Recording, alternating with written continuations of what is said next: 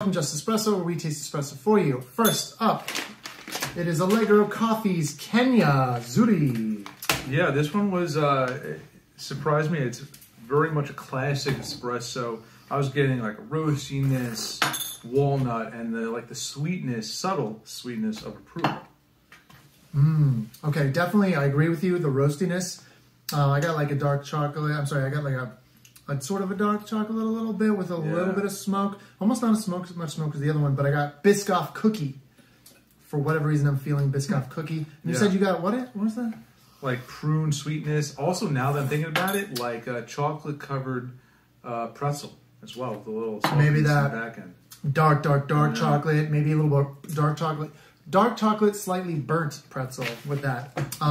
Tasting notes were blackcurrant, blackberry, citrus. I'm Rob, that's Dave. This is Just Espresso. We taste espresso for you.